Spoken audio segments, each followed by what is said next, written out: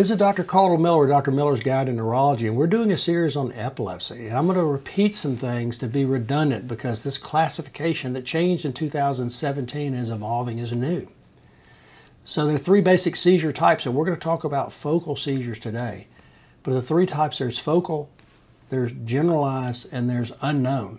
Unknown just means they had a seizure and no one witnessed it. For example, someone had a seizure in their sleep and we don't know anything about the seizure. Maybe they had a seizure while driving and they were alone, but an unwitnessed seizure.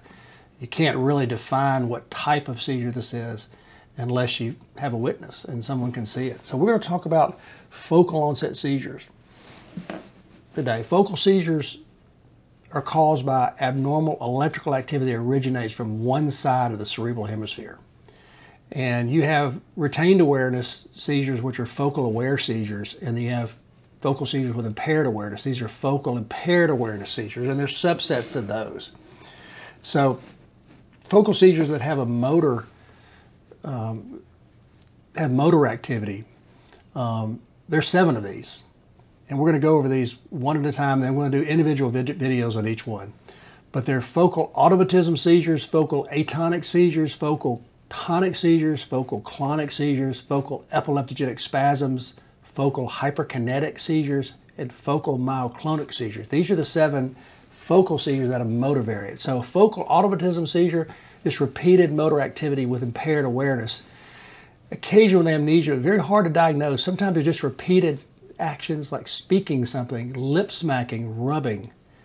This is a focal automatism seizure, but it's the subset of focal seizures where it's the focal impaired awareness seizure. So this is a focal automatism seizure, what we used to call a complex partial seizure. The second type is a focal atonic seizure, just sudden loss of muscle tone. It can be one side of the body or a limb. Awareness is maintained. So this is a focal aware seizure. It's a focal atonic seizure. Focal tonic seizure is just a sudden increase in muscle tone. It's often in the neck or just in one limb. It's a focal tonic, just tonic seizure. The focal clonic seizure, the 4th type, is a sustained rhythmic jerking of a muscle group. It can be symmetrical or asymmetrical. Used to call this simple partial seizure, like that patient I mentioned that had a seizure for 20 years where just right arm just jerked, talking to me the whole time. That's a focal clonic seizure. Focal epileptogenic spasm is the 5th form. It used to be called infantile spasm. This is just a sudden, uncontrolled, sometimes painful muscle spasm, mainly in kids. You'll see a flexion at the waist, sometimes a flexion or extension of the arms. It's usually in clusters, can be focal or generalized. Once again, their awareness is maintained, so another one of these focal aware seizures. Focal hyperkinetic seizures, that uncontrolled and exaggerated muscle activity like agitated kicking, thrashing, pedaling, like pedaling of a bike. And most of these kids you see with this you think are crazy.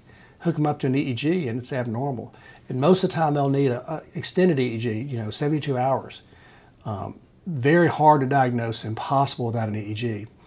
The last focal motor seizure is a focal myoclonic seizure. It's similar to the clonic seizure, but it's just brief, just a split second, a brief jerk of one part of the body. Awareness is maintained. So it's another one of the focal aware seizures. The non-motor onset seizures, there are 5 of them. You got focal non-motor automatic seizures. Seizures affect the nervous system. I remember hearing about abdominal epilepsy when I was younger. Didn't believe it until I had someone that had this sort of rising sensation, funky sensation in their stomach. I hooked them up to 72-hour EEG when it first came out 20 years ago, and they just had hundreds of seizures. Sometimes they'll have hot and cold feelings in their body, strange smells or tastes. These people you think are crazy until you hook them up to an EEG. Very hard to diagnose. Focal non-motor automatic seizures. Focal non-motor behavioral arrest seizure, just complete cessation of all activities and unresponsive for the entire duration of the event. Once again, very hard to diagnose without EEG. We usually do a